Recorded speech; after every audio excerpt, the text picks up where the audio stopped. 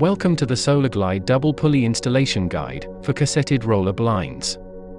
The tools required for this installation will consist of a pair of scissors, an electric drill, a tape measure, a cross-head screwdriver, a pencil, an Allen key, and finally, a spirit level. Solarglide have supplied 2 brackets within your installation: face fix brackets and top fix brackets. Depending on the width of your blind, a sufficient number of brackets have been provided. Choose face fix brackets when installing into the bulkhead wall above the window and top fix brackets when installing into the ceiling or roof of a window box. Please make sure all brackets are evenly spaced and level.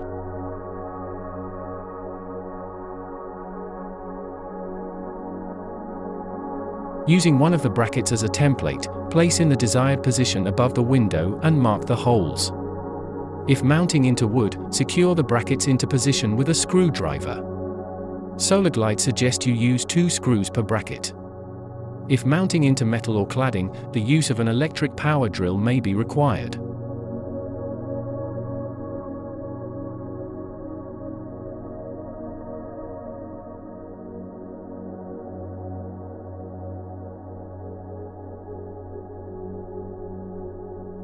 Once all brackets are fully secured, the blind can be carefully clipped into place.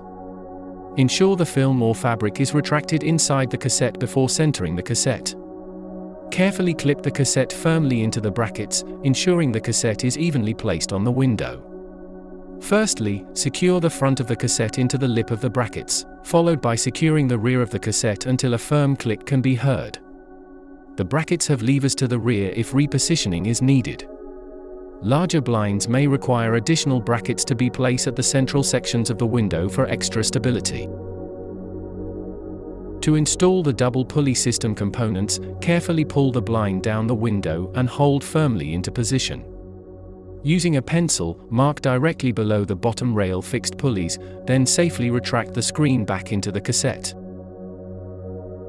The first component to be installed is the anchor point.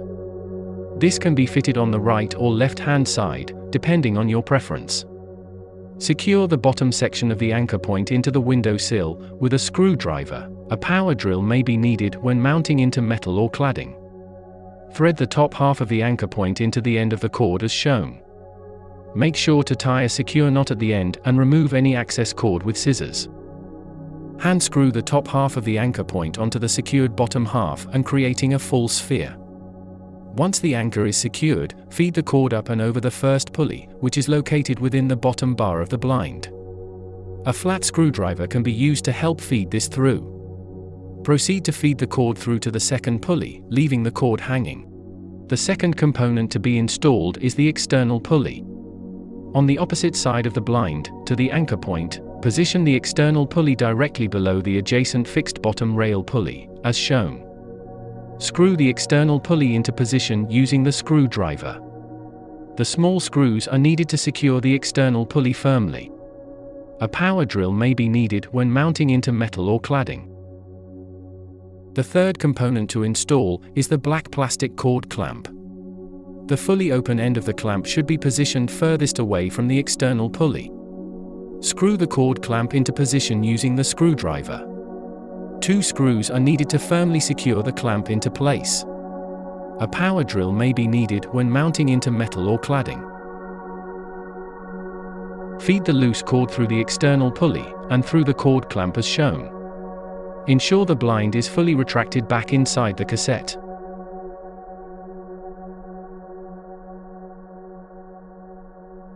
With the blind material retracted into the cassette, add the plastic acorn and tie a double knot at the base of the cord. Cut away any excess cord with a pair of scissors. Always ensure there is sufficient cord length before cutting the cord to avoid making it too short. The last component to be installed is the cord cleat. This is used to tie off the excess cord when the screen is in operation. Pick an appropriate location for the cord cleat, mark the fixing holes and then screw into place. A power drill may be needed when mounting into metal or cladding. The tie-off cleat can be installed into the wall or onto the windowsill, or where there is appropriate space. All components should now be successfully installed. Pull the operating cord acorn to slowly retract the solar film down the window. Retract the screen up and down the window several times to check functionality. Once you are satisfied that the operations are correct, retract the film or fabric down the window so it covers the glass surface. Lock the screen into position using the cord clamp, tying excess cord using the child safety cord cleat. The double pulley system allows the blind to be set at any level on the window, whilst providing adequate support during rough weather conditions. If you require additional assistance, please contact the team at solarglide.com. Thank you.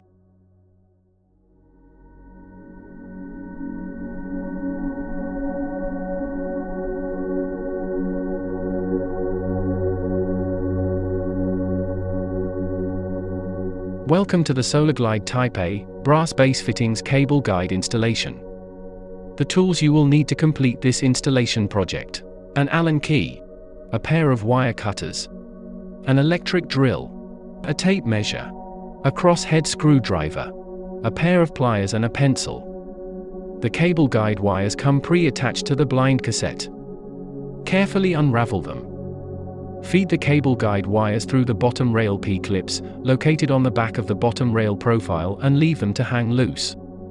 Slowly lower the screen to the bottom of the window. Use the P-clips as guides, and with a pencil, mark the position for both cable guide bases onto the windowsill below. Carefully retract the solar screen back up the window. Fix both brass base fittings into place using a screwdriver. A power drill may be needed if drilling into metal or cladding.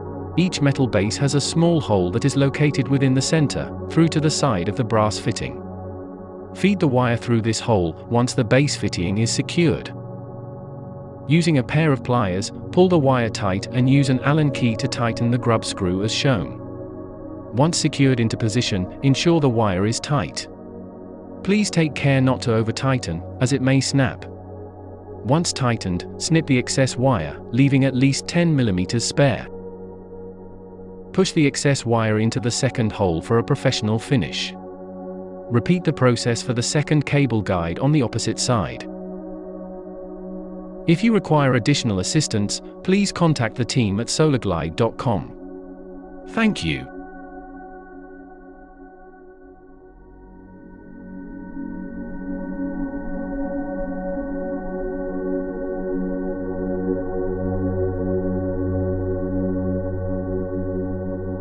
Welcome to the Solarglide Type B, metal base fittings cable guide installation. The tools you will need to complete this installation project: a pair of wire cutters, an electric drill, a tape measure, a crosshead screwdriver, a pair of pliers and a pencil. The cable guide wires come pre-attached to the blind cassette. Carefully unravel them.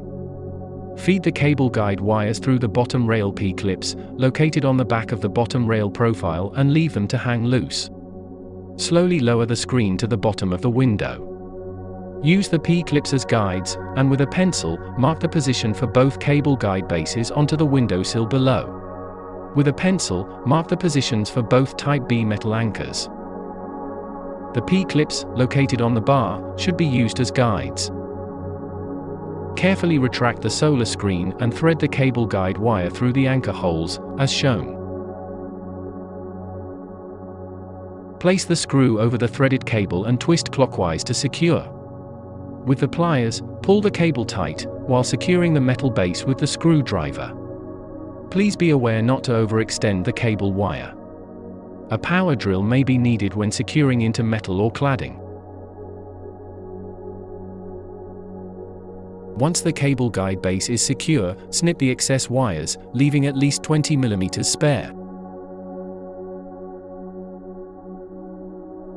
If you require additional assistance, please contact the team at solarglide.com. Thank you.